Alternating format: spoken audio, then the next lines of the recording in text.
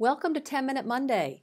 Today I'm going to show you how to create one Facebook cover photo that looks great on both desktop and mobile. My customer asked me for help with his Facebook header. Tony had made his image header the exact size that Facebook recommended for desktop, which was 820 pixels by 312 pixels. But it looked stretched and out of proportion, so he said, how can I make it look better? So you can see on the right-hand side that I have made it better by making it a different size. Because when Facebook gives you the dimensions for your header, in this case it says, okay, your header is going to display at 820 by 312 on desktop, you'd think you would make your image that size, but on the contrary, you really don't. And this is where most people get tripped up, because what you need to do, you need to make your header the size that looks great for mobile.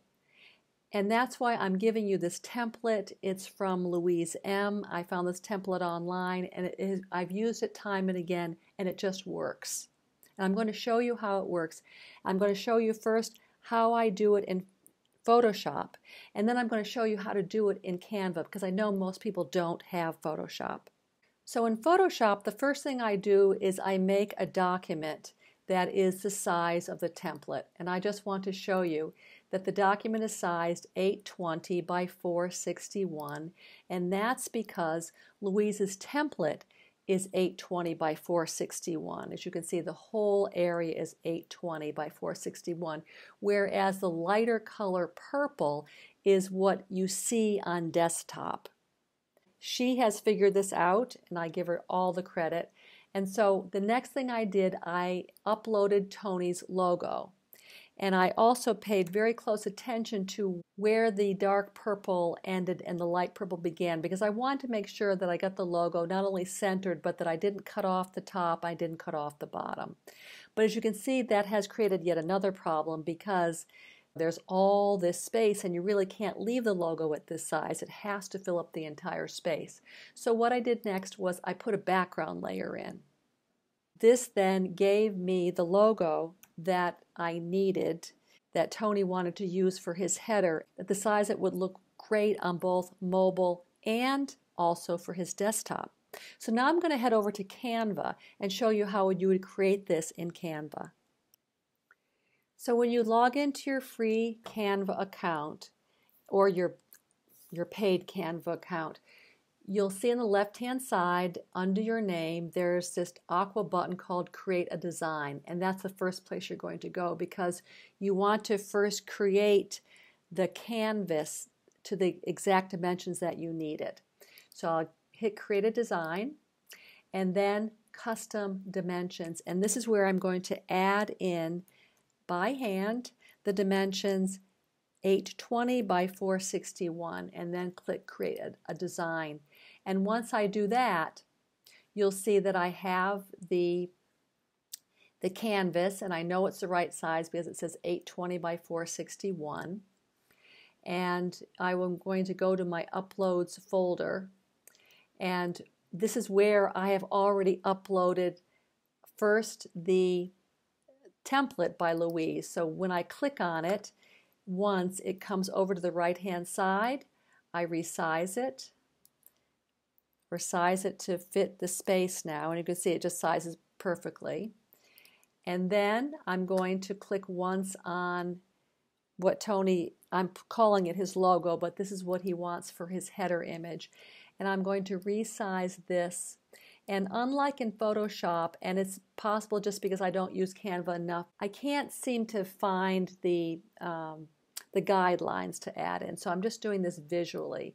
As I start to pull it over, it tells me where the center is. I'm thinking, well, this looks like it is above, it is below rather the darker purple line. So this is going to work well for him because it is falling within this light purple space. But of course what's not working is that there's a lot of purple that is shown.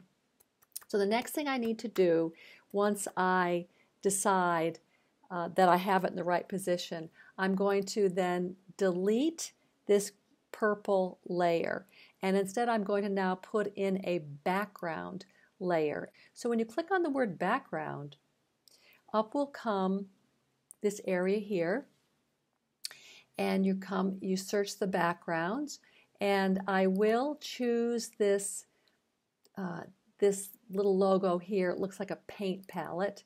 I'm going to choose new color, but I'm going to choose something that's not quite black and not quite gray by just moving this bar over, and I'll show you why.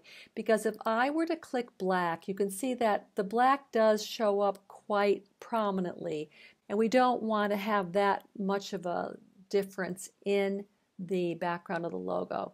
So I will click on new color, and I'll just adjust this a little bit until I get the look that I want. And I think that looks pretty great right there.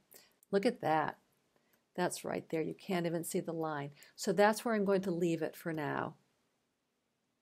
Thank you for joining me today on 10 Minute Monday. And if you are viewing this video from my website or from YouTube and you would like to come to my free trainings, please go on my website, fieldsgraphicdesign.com, fill out the form at the top of the page, and that will get you onto my list so that I can invite you to join me on Mondays when my trainings are live. And you'll also get a free resource for great photography that can be used on your website or for any project, and these are free images. When you join me, you'll also be able to ask me a question on 10 Minute Monday, either about the training that I've just given or even on your own website. So I hope to see you on my next 10 Minute Monday. Bye for now.